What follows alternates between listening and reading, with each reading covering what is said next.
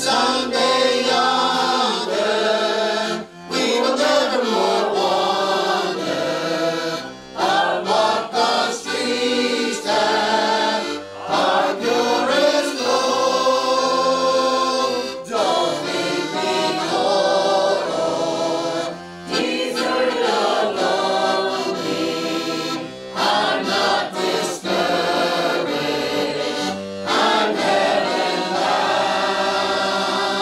I'm just a pilgrim in search of that city.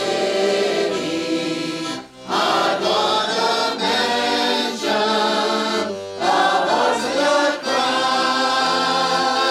I've got a mansion just over the hilltop in that bright land where we'll never grow old. And someday yonder, we will nevermore wander upon the streets that are pure as gold. Amen. Let's take our Bibles and turn to John chapter 1. Remain standing. John chapter 1. Just read 2 verses. We'll pray, then you can be seated. John chapter 1. Verse number 12. John chapter 1, verse number 12.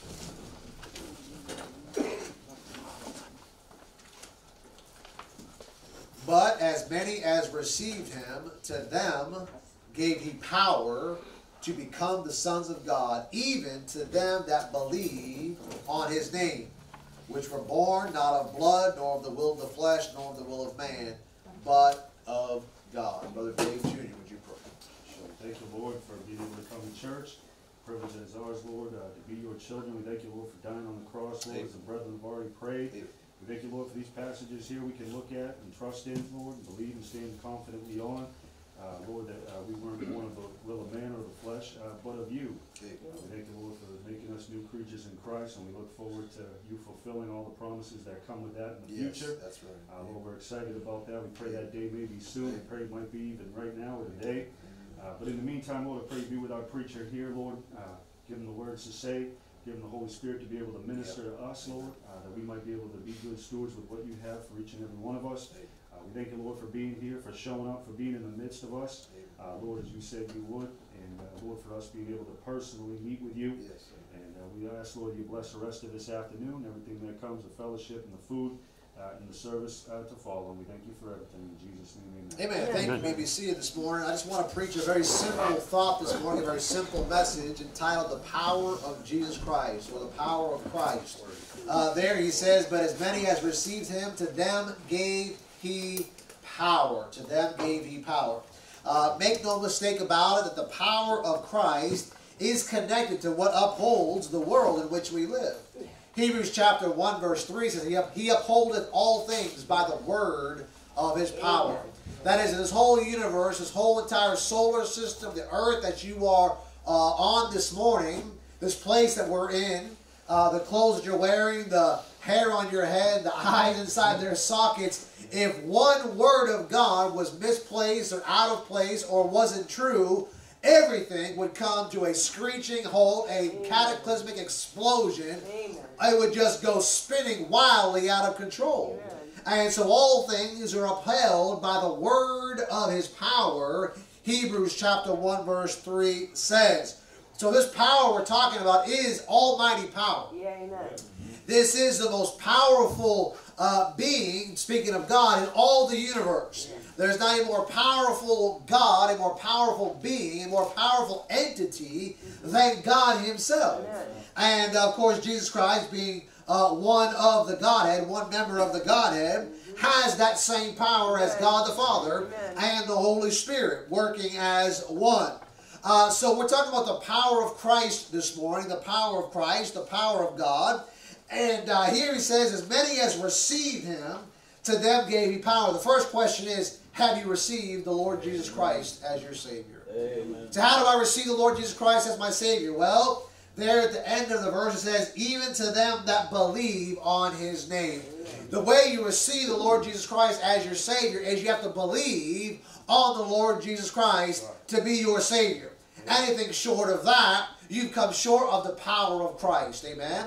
And so if this morning you have received Christ by believing on the gospel of the Lord Jesus Christ, then I can tell you this, that he has given to you the power to become the Son of God.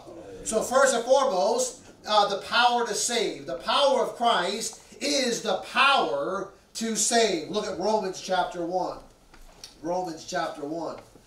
The power of Christ is the power to save. Romans chapter number 1. Look at verse 16. Romans 1:16. Romans 1:16. For I am not ashamed of the gospel of Christ, for it is the power of God unto salvation to everyone that believeth, to the Jew first and also to the Greek. So notice that in order to receive the power of God, you must be saved through the gospel, and you're saved through the gospel by believing on the gospel. That is the death, the burial, and resurrection of Jesus Christ, according to 1 Corinthians 15, 1 through 4. To receive the Lord Jesus Christ as your Savior is to receive almighty power. Look at Ephesians chapter number 1. Ephesians chapter number 1. The power of salvation comes through the power of the gospel. An individual must believe on the gospel of the Lord Jesus Christ in order to be saved. Amen. Look at Ephesians chapter number 1. When we go out this morning to preach on the street, we're not preaching ourselves. We're not preaching our church. We're preaching the gospel of the Lord Jesus Christ. Amen. You and I don't have the power to save. Coming to this church doesn't have the power it takes to save you. It takes the power of the Lord Jesus Christ to save you. Amen. And that comes through believing on the gospel. So when we go out there on the street, when you're passing out tracts or dealing with unsaved people, you're giving them the gospel. How that Christ died for your sins, was buried, and rose again the third day. And if you'll believe and put your faith and trust on that, he'll save you. Amen. See, there's power in that. Amen. Anything else is short of God's power.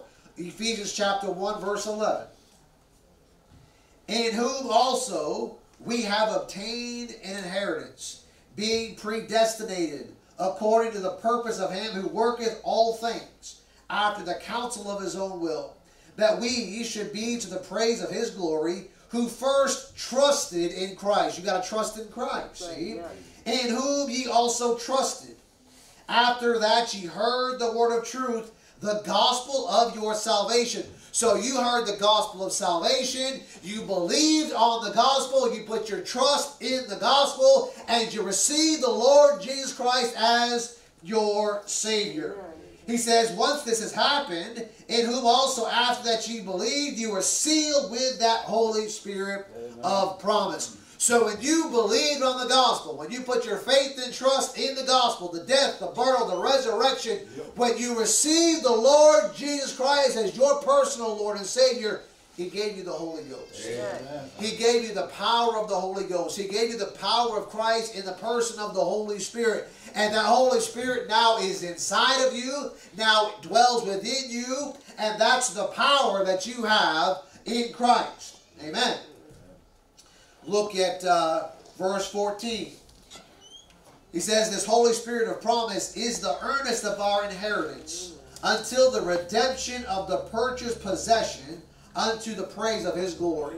So that Holy Spirit resides within this body until the day he takes you out of this world to be with him forever in glory. Look at verse 18, same chapter, verse 18. The eyes of your understanding being enlightened, that ye may know, see that? Ye may know certain things, that ye may know what is the hope of his calling, and what the riches of the glory of his inheritance in the saints, and what is the exceeding greatness of his power to usward who believe, according to the working of his mighty power. See, when you got the Holy Spirit of God in you, having believed and trusted on the gospel, you've got all the power of God you need. Amen. You've got the power of God in you to take you out of this world and to get you on into glory. But you have the power of Christ in you to the Holy Spirit so that your eyes can be enlightened. See? And so you can understand clearly all the things that are written in Scripture for your admonition, for your learning, for your education, as it were, on how to be a Christian in this world. He says that you might know what is the hope of this calling. See? This power of Christ comes with it a great hope. And all the riches of the glory of His inheritance. Hey, when you got the power of Christ through the power of the gospel, He gave you great understanding, great knowledge, but He's given you a great inheritance. And He wants you to know what this inheritance is. It takes great power to give a great inheritance. Amen. I won't leave a whole lot for my children to inherit. A couple of things here and there. But can you imagine Almighty God, who holds all the power of the universe? With great power comes great riches, great honor, great glory, a great inheritance. He's going to give that to you. Amen. What a thing. Many great, powerful men have left behind many great, wonderful riches and many wonderful inheritances, and has left a great name to their offspring. But can I just say this? Greater love hath no man than this, than our Lord Jesus Christ, who laid down His life for us, so I might be the Son of God, heir to God's throne. Amen. In glory. What a thing that comes with it. He says that He has this great, mighty power. It's given to usward. I'm looking forward to seeing all that God has in store for me on that day. I can't wait to see. Now, there's an inheritance that comes by works and earned rewards, but then there's the inheritance that comes just by being a child of God. Amen. Thank you, Lord Jesus. And we'll get into some of that this morning. Look at Matthew chapter 10. Matthew chapter number 10. The power of Christ is the power to save. And when He saves you, boy, don't you get a good deal? Yes. Don't you get a great deal when He saved you? He got all of your sin. You got all of His righteousness. Amen. He got all of you and you got all of Him. That's a wonderful exchange. Amen. There ain't a whole lot of me that's very becoming. But boy, isn't He pretty becoming. Amen. He's wonderful.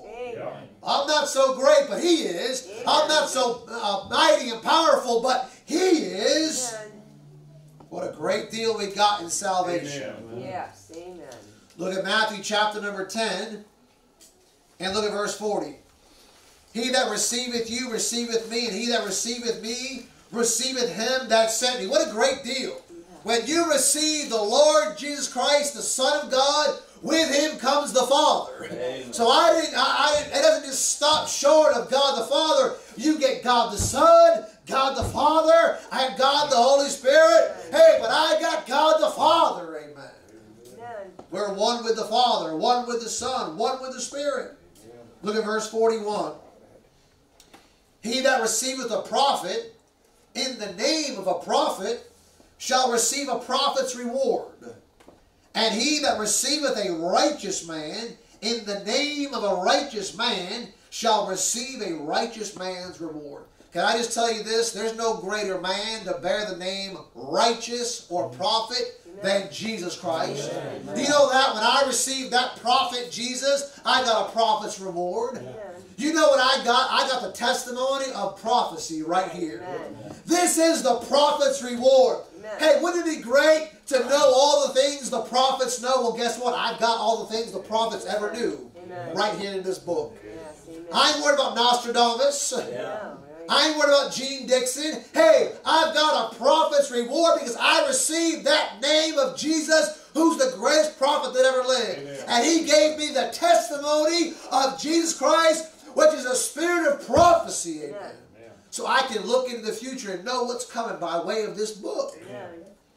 He says, if you receive a righteous man, well, what man is more righteous than Jesus Christ? Yeah.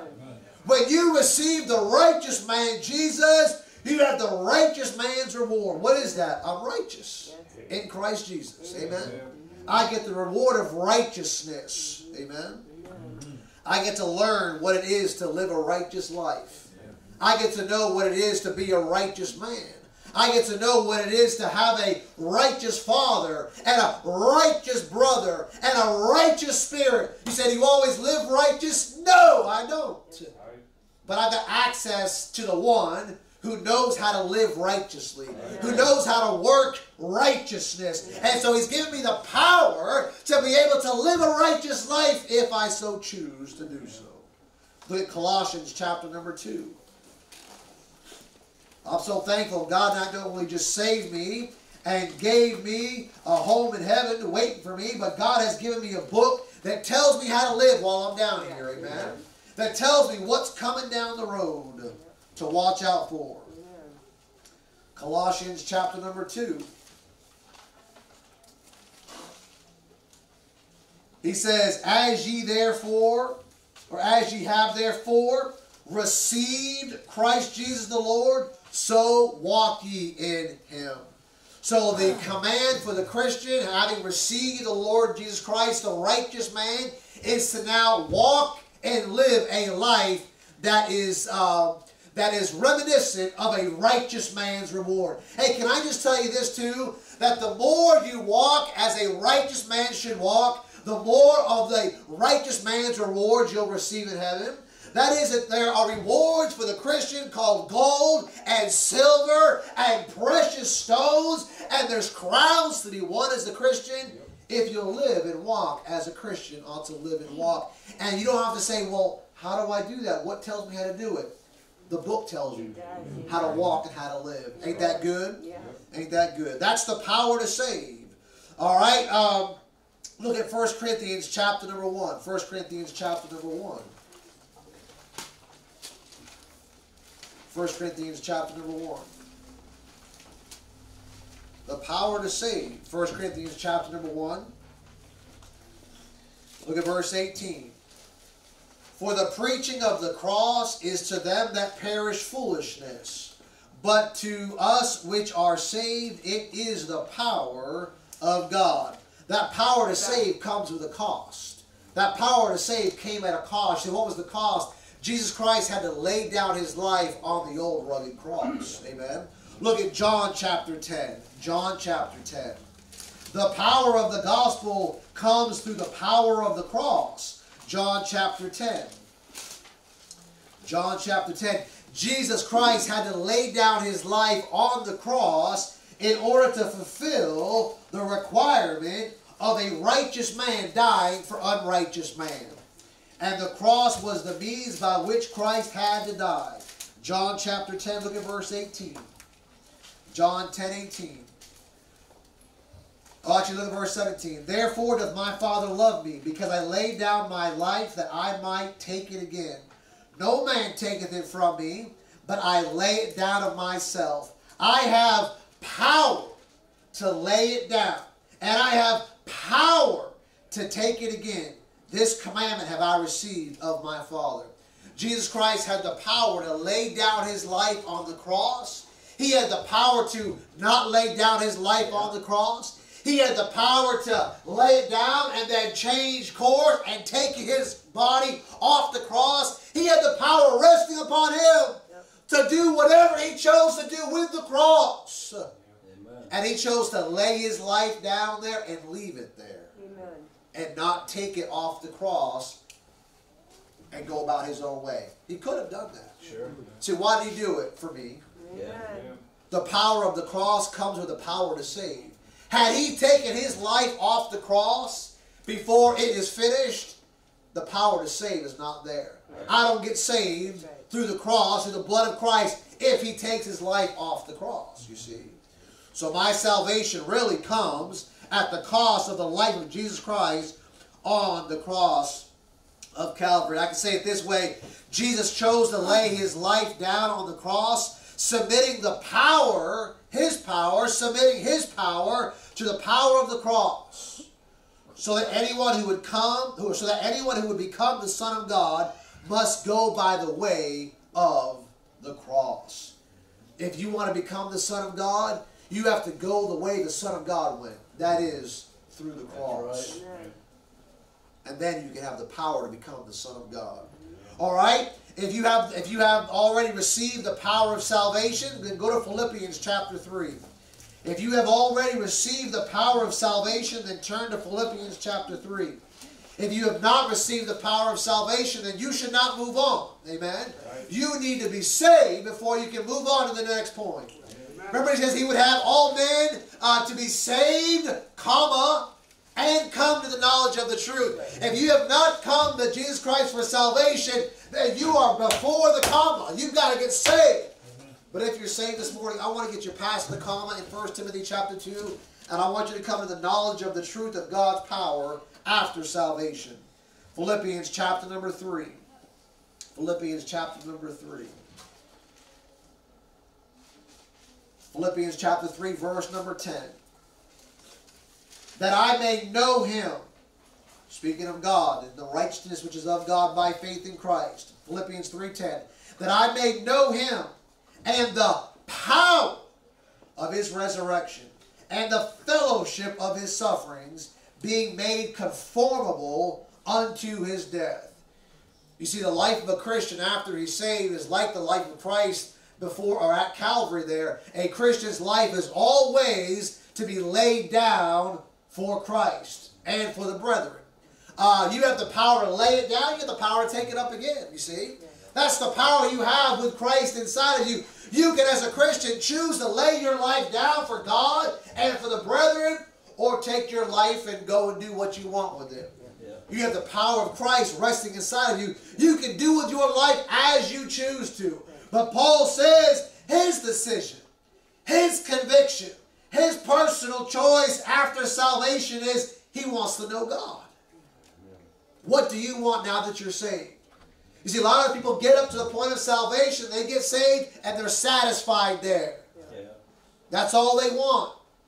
But like Paul, there are many others that aren't just satisfied in their salvation, the power of his salvation and the power of the gospel, but they want the power to know God. Yeah. They want to know God's power after salvation. What am I talking about? They want to know about the power of his resurrection. But how's that going to happen? Well, you got to be willing to fellowship with his sufferings. As a Christian, you're going to have to suffer some things if you want to get to know God a little bit better. You see, the life of a Christian is not a smooth road of Christianity. It's not an easy road, a path of just, laid back, loungy chair, lounge lizard Christianity. No, the life of a true Christian who wants to be a disciple for Jesus Christ is to lay down his life for God and the brethren. Well, the power of resurrection. Look at Ephesians chapter number 2. The power of resurrection. Ephesians chapter number 2.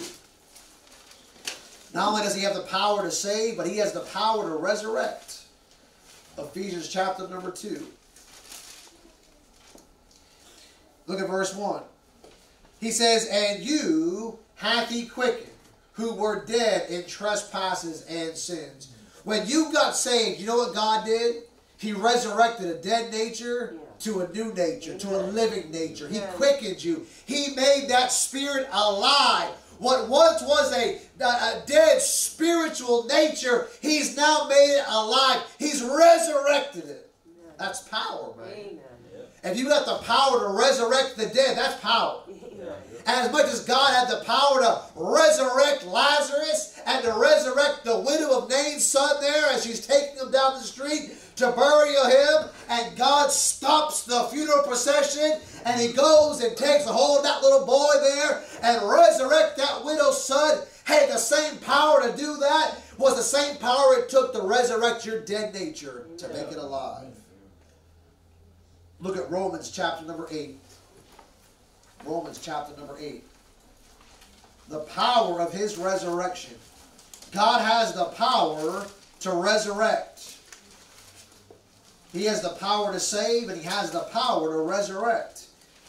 He has the power to resurrect that dead nature.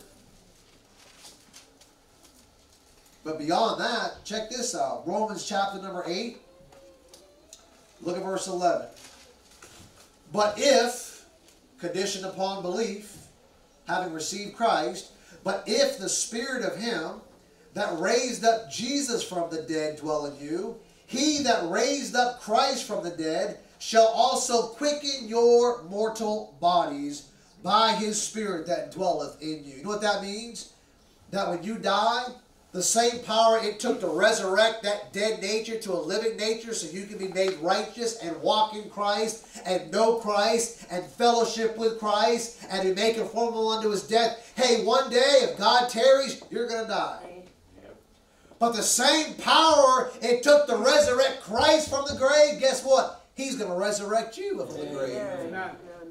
You know, we went to the fair on Friday, me and the family, and Steve's family, and Pastor Beck's family. And on the way home, we grabbed Kim and Steve's bag of goodies, and they had ours, so we had to do a swap. And the Lord had already told me to go visit my grandmother's gravesite. It'll be a year. She died October 13th last year. She was buried October 17th last year. So we're coming up on a year for that. And I haven't been back to her gravesite since the day she was laid to rest. So we on the way home, we had to meet up with each other. And the Lord had already impressed upon me, hey, let's go visit the gravesite. And so we met Kim and Steve there, and we exchanged our bag of goods there. But as before they showed up, we took some time out and tried to find where she was at there, and it's hard to tell. But I think it was Maris that said, wouldn't it be wild if all of a sudden God called the rapture and Great Granny came and resurrected her out of the ground? I said, man, wouldn't that be something else? Huh? You go and visit, yeah, you go ahead and grab hold of Grammy's ankle as you're going up. What a thought, huh? The dead in Christ shall rise first. So, you know, we which are alive and remain, not prevent them, and they go up first, and we're grabbing Grammy's coattails on the way up, you know, the dress that she's buried in. Hey, but that's the thing, is that the same power it took to save that wretched soul and to quicken that dead spirit. Hey, one day if God tarries, you're going to die. That mortal body's going to give out. And we have to put you in the same place that Granny was put, in a graveyard somewhere, someday. And hey, one day somebody come by your gravesite there, and the trumpet's going to sound, and guess what? The dead in Christ. Amen. You're going to go up, man. That's resurrection power. Yeah. There's only one person that's got it. That's God. Amen. That's God. Amen. Hey, that Holy Spirit residing inside of you, hey, that Holy Spirit's going to quicken that mortal body, going to resurrect that mortal body, and we're going to get to a stage that's going to change that body. Look at 1 Thessalonians chapter 4. 1 Thessalonians chapter number 4. The same power it takes to know Christ and to walk and live a life that's pleasing to the Lord, that same power is there after you die. That same power is there after you die. Because He's going to resurrect that dead body out of the ground. That was the same power you were walking in through the course of this life. The same power that God gave you to make the right decision over the wrong decision.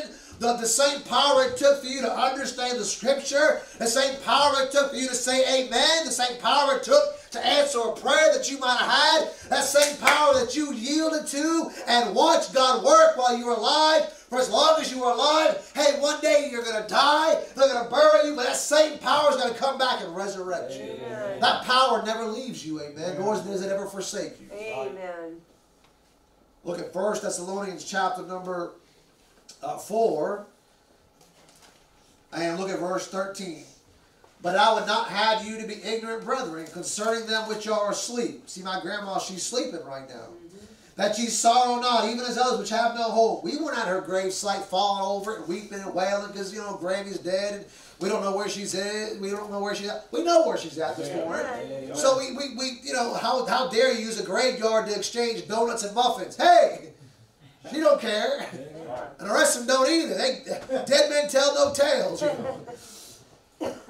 We don't sorrow as others who have no hope. Right. What am I saying? I got the hope, the same hope of the calling that we talked about earlier over there in Ephesians. That hope of His calling resides in me. That hope that I have of my salvation and looking forward to His coming. I hope that same hope is there to know she's coming up out of the ground one day. Amen. We sorrow, we not as others that have no hope. For if we believe, see, you got to believe, see? You got to receive Jesus having believed. For if we believe that Jesus died and rose again, that's the gospel. Amen. Even so, them which sleep in Jesus will God bring with him. The same power it took to crucify Christ, to lay down his life on the cross, the same power connected to his death, his burial, and his resurrection, the same power it took to save your soul is the same power it's going to take to resurrect your mortal body. For this we say unto you by the word of the Lord, not by man's word, not by my thoughts or ideas, not by something I came up with, but by the word of the Lord, that we which are alive and remain unto the coming of the Lord shall not prevent them which are asleep. She was right. Had the trumpet sounded right then and there, hey, Grammy would have gone up out of the ground, but then we which were alive and remain standing there to watch her go. What's going to happen? We're going to go up also with them. See? Look at verse 16. For the Lord himself shall descend from heaven with a shout, with the voice of the archangel, and with the trump of God, and the dead in Christ shall rise first. There go all your Presbyterians. There go all your Methodists. You know what I'm saying? There go all your hard shell Baptists, all your Calvinists. The dead in Christ, as it were. That's a joke. It's okay. If you don't get it, it's all right. You see, there's a lot that's going to happen on Resurrection Day. There's a lot that's going to happen on the day of our rapture. A lot of sights and sounds. A lot of breaking forth of things. The ground's going to shake. The earth, the soil's going to tremble. The rocks are going to split. The trees are going to fall. You have a Hurricane Ian. How about Hurricane Jesus? Yeah, amen. Amen? Yeah. When that trumpet sounds, when that voice thunders out, hey, come up hither. Hey, everything's going to be broken wide open. The dead are going to come up, and we which are alive and remain are going to go up with them. Amen. That's almighty power. Amen. Almighty power. Can I say this? The same power that will be displayed on that day. Do you know what is true? That same power, for that is the power that's in you this morning. Amen. Do you know what I'm saying? The same power it takes to resurrect every dead saint for the last 2,000 years, and every living saint that'll be alive when he comes, that same almighty power is in you this morning. Amen. It's the power of Christ. Amen. It's the power to live right. Yeah. It's the power to do right.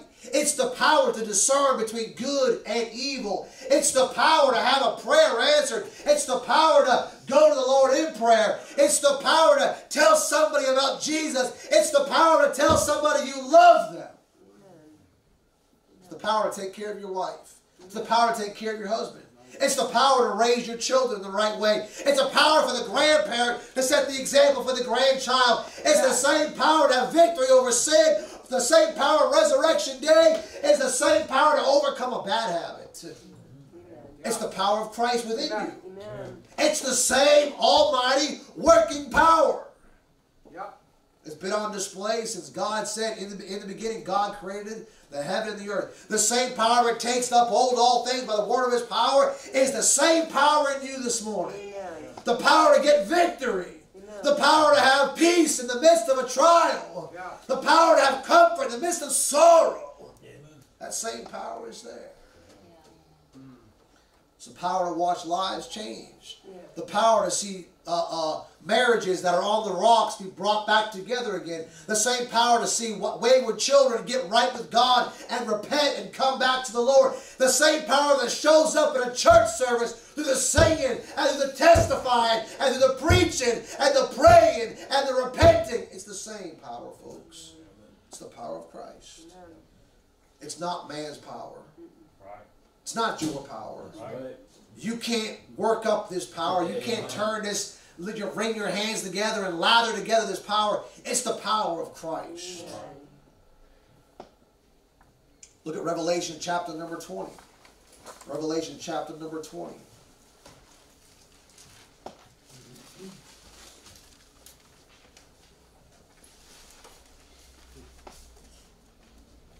Revelation chapter number 20.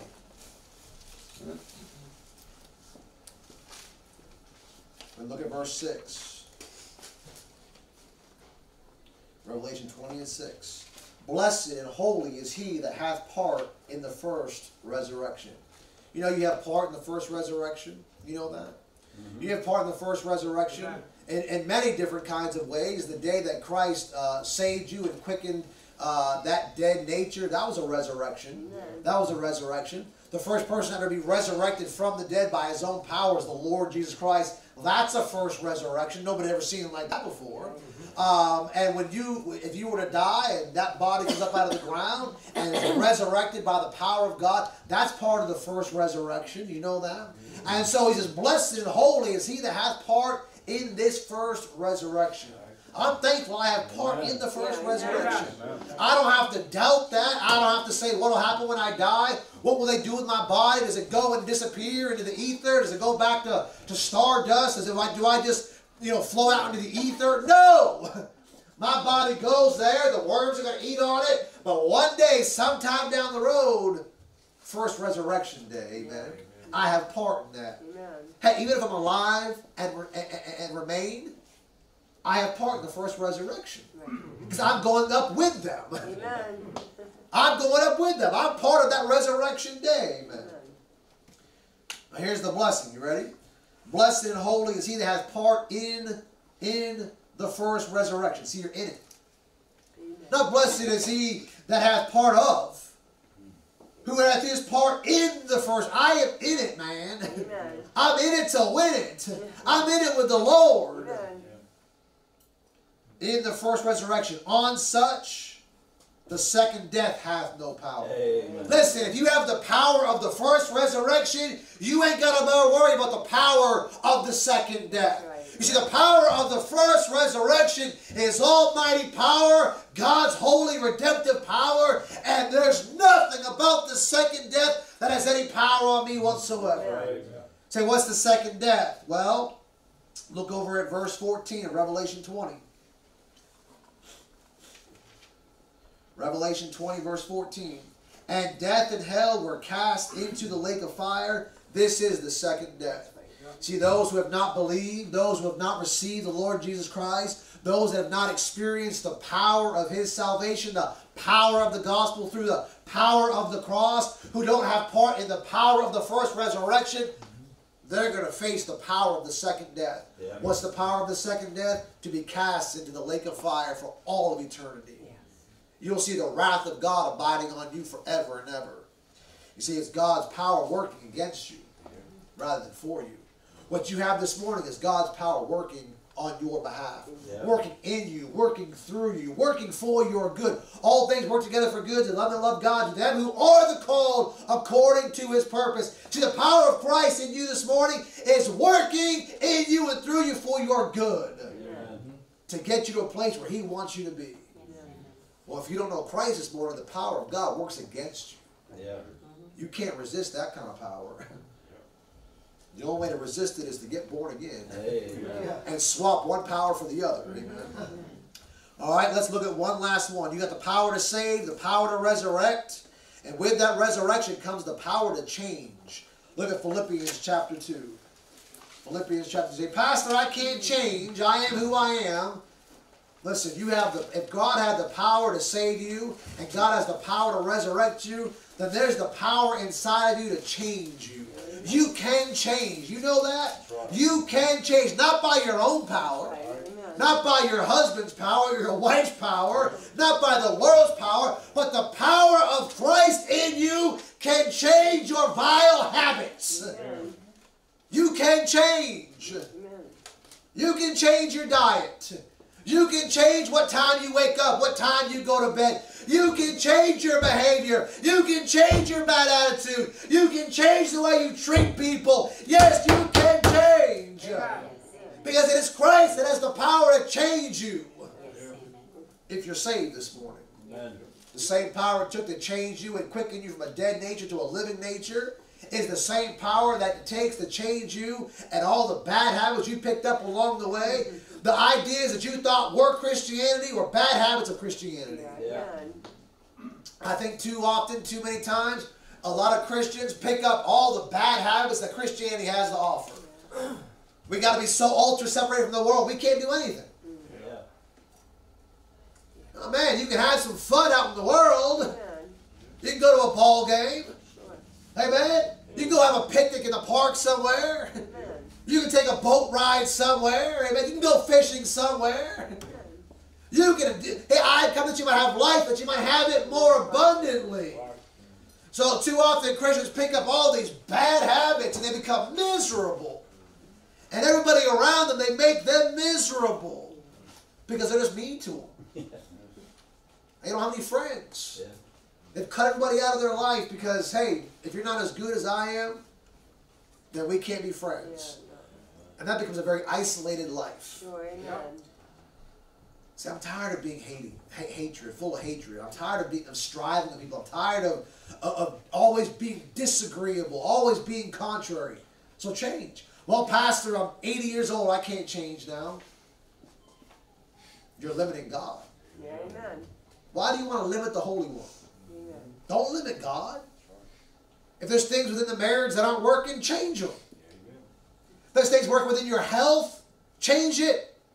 Look at what you're eating and find out, should I change my habit to prolong how I live the rest of my life, you see. Brother Gary is talking about that. We talk about that quite a bit. He's changed the way he's eating, changed some of his habits. He's doing it because he's part of a contest for at work. But he's saying, I've got more energy.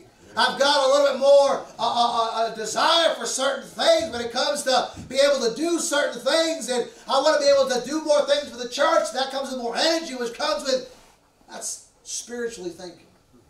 Spiritually minded, you see. That's the power to change. What is that? Well, that could be his wife saying, honey, you're getting a little big in the britches there. I'm not saying she said that. Or it could have been Holy Spirit conviction. Yes, sir. Amen. It really could be. Amen. You know what I'm saying? As a dad, I have to always, one thing I found in this move to Concord, the Lord is changing me.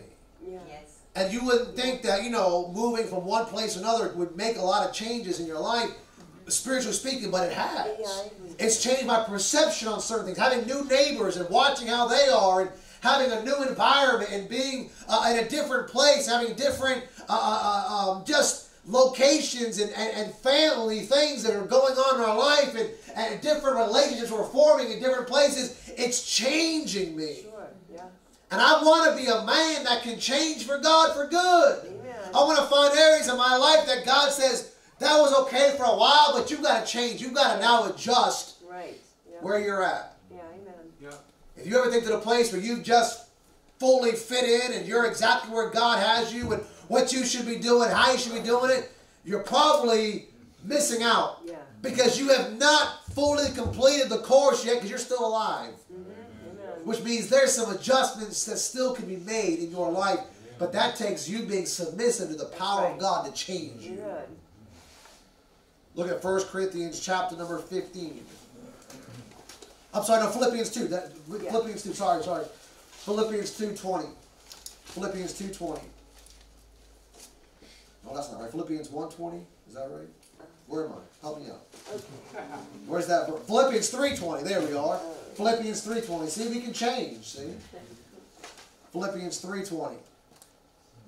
For our conversation is in heaven, from whence also we look for the Savior, the Lord Jesus Christ, who shall change our vile body, that it may be fashioned like unto his glorious body, according to the working. Remember before we saw the working power, but according to the working whereby he is able even to subdue all things unto himself. Amen. Here we see the power to change. What's he going to do? He's going to change our vile body. The same power it took to change you on the inside and to change your vile habits will be the same power it takes to change your vile body on the outside. Permanently. Amen. Amen. Permanently. Now look at 1 Corinthians 15. Listen, we can adjust our habits. We can change our eating habits. We can put on more makeup, or we can put on some muscle. But those things are all temporary, aren't they? No matter how hard we strive to change how good we look and how fit we look, eventually it all does come to a screeching halt. And we end up going 6 feet under, and the worms begin to eat on us. So we need God to change us permanently. Amen. And that is almighty power. Amen. That's permanent power is what that is. Amen. Everything here is temporary power as far as it pertains to our habits. But in the future, boy, that's permanent. 1 Corinthians 15, look at verse 51. 1 Corinthians 15, 51. Behold, I show you a mystery. We shall not all sleep, but we shall all be changed. In a moment, in the twinkling of an eye, at the last trump, for the trumpet shall sound, and the dead shall be raised incorruptible, and we shall be changed. The power to change. For this corruptible body must put on incorruption, and this mortal body must put on immortality. So when this corruptible body shall have put on incorruption, and this mortal body shall have put on immortality, then shall be brought to pass the saying that is written, death is swallowed up in victory. O death, where is thy sting? O grave, where is thy victory? See, almighty working power. Right now, everything in this life that you do to change for God, and God does change in you, is in a sense temporary. Because we're going to die. And all the changes we've made in our life to make ourselves better, to make our families better, it stops one day. Our life gives out. Our chances to grow, our chance to mature, our chance to make things right, our chance to fix things that are wrong, they stop. They stop. They're temporary. It is the power of Christ eternal in us that makes those changes, but there comes a point where we can't make any more changes whatsoever. But there's still a future change that takes place that is forever. Amen. And that's when he changes this mortal body that we work so hard on. Yeah. He takes this corruptible body that we tried to make look so good. He's going to permanently change it. Amen. There's three things I want to say real quick. Number one, it is permanent. He says, he says right there in verse 53, this mortal shall put on immortality. Yeah. This change is a permanent change. Yeah. I'm thankful for that. Amen. No more wardrobe changes. Amen. We at the show over there at the Deerfield Fair, and forgive me if you think I'm carnal for the fair. And what I'm about to say next, they had a magic show. Brothers senior back there, they had a magic show. That's what they call it. They call it. We know these things always have an answer to it, but we can't figure it out. Got something up your sleeve. Something up your sleeve. That's the idea. And they had this thing where this girl was wearing a dress, a really beautiful dress, and then she'd go in there behind a curtain, and within like 5 seconds, they'd shake the curtain, she'd come out wearing a new dress. And she did it like 10 times in a row. And the guy did it. He was wearing like an all-black suit, and he goes behind the curtain, and then they shake the thing, and then all of a sudden he comes out wearing a white suit. You know, and then the two of them together take their bow. I tell the guy behind me, I said, I've never seen any woman get changed that fast. He was laughing for the next 30 minutes. I couldn't get over it, you know. That's a quick change. Yes. But the change that we're going to experience makes that thing look like it took forever.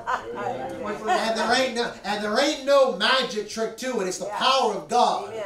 And it ain't done, you know, with something that we can't. Listen, it's a mystery, but he's going to show us how he did it. It's it. Amen. It's a mystery right now how it's going to happen. As much as what we saw there on the stage is a mystery. I don't know how he did it. I know there's an answer to it. I know that when this thing happens, boy, we're going to know exactly what took place. We're going to be present when it takes place. And it's going to be a permanent fixture. Amen. Let me say number two, it's not limited. Yeah.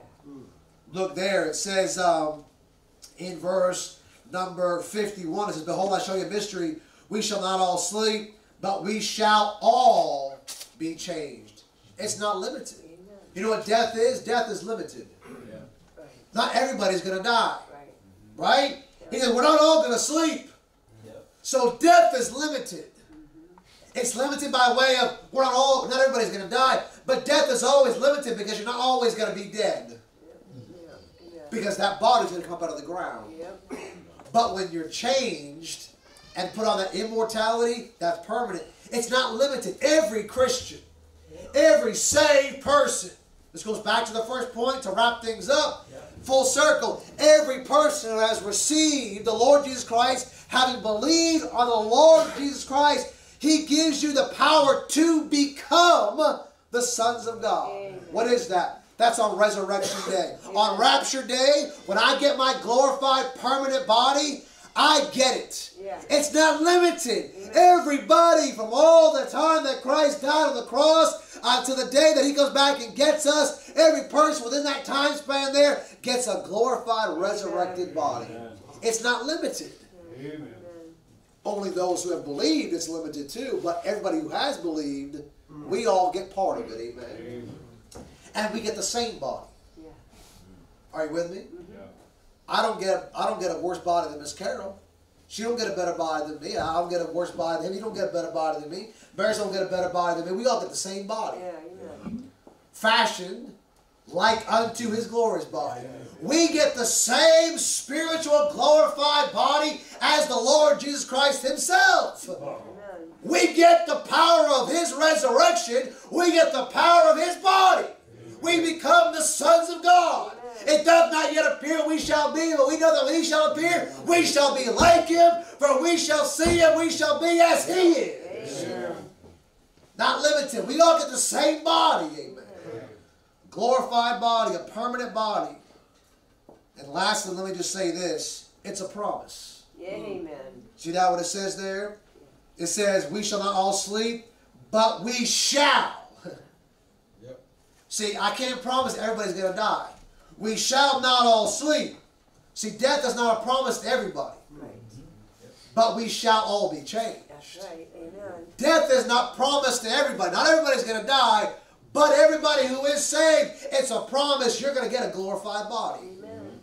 So what if I die? You get a glorified body. What kind? The same kind I get if I don't die. Right. God's going to make us all, we're all equal in the eyes of God in that way. Amen.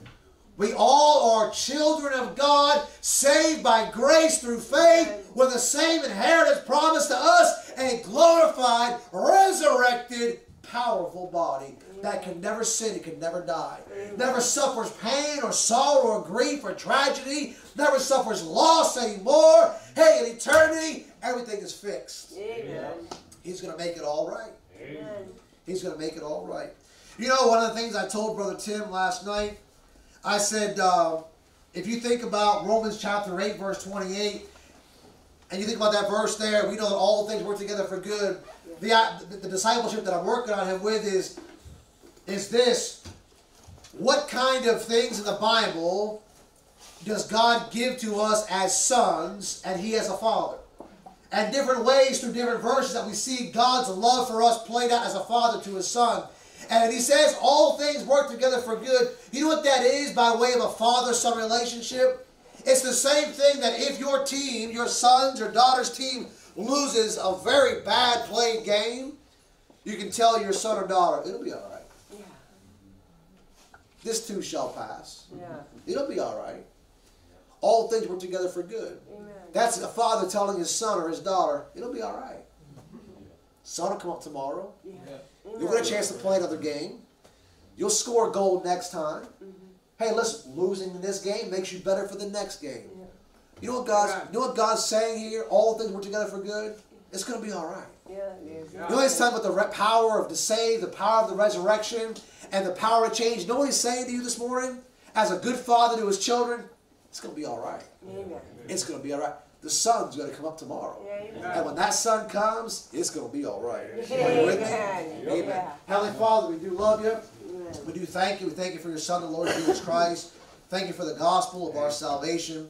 Thank you, Lord, for all the precious promises that are there to comfort us, that are there to exhort us, to teach us, Lord, that are there to be a help to us. Lord, thank you just for your encouragement, Lord, to let us know that everything's going to be all right.